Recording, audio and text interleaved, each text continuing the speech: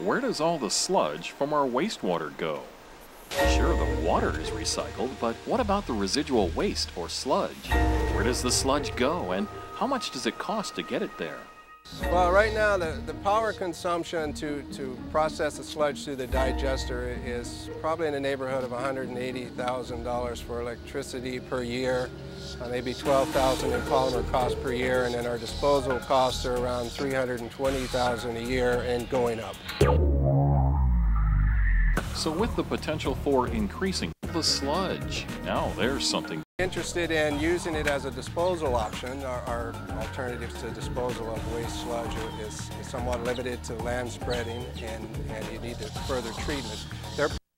We remove all of the waste, and it eventually finds its way to the sludge.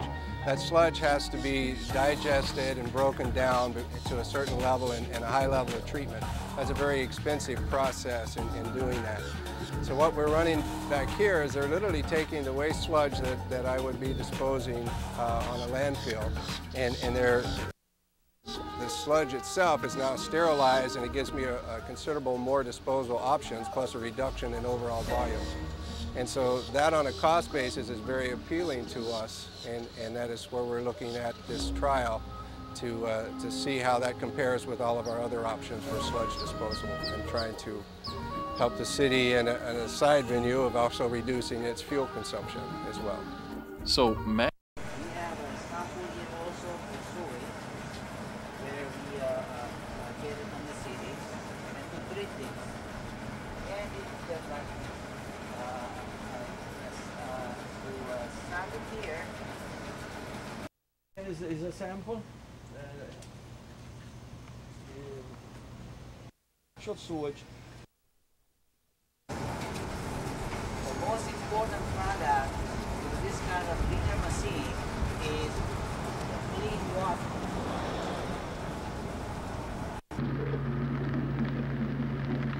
That's the liquid coming out. That's the you put liquid in, that you smell. And this is actually clean water, but you cannot drink it yet. No. Yeah. That's what it looked like before, and that's what it looks like after. There you go. Now that water on the right is been called aggie water, agricultural water. Yeah, yeah. Because you put in your grass, your plants, food stock. Step over here. Okay.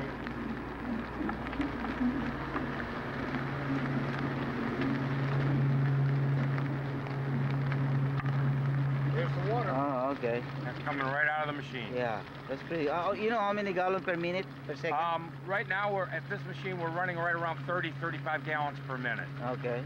And that's dumping to the river? That's going down into the septic. Yeah, going to the septic. Okay.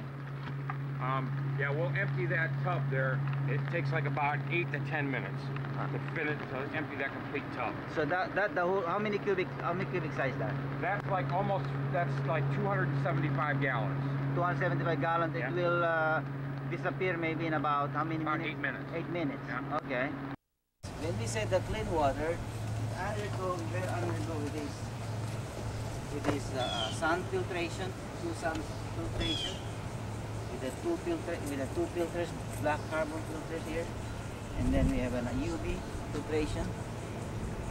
Then we have clean water here, either using for irrigation. So this is a perfect machine if you want to do a pure water purification in a sewage environment, or if you have a problem with the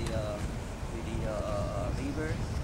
This is a perfect machine to purify your water, and it can be used for farm, or it can be also used for potential for drinking water with another stages of purification. At least from the wastewater to a useful water.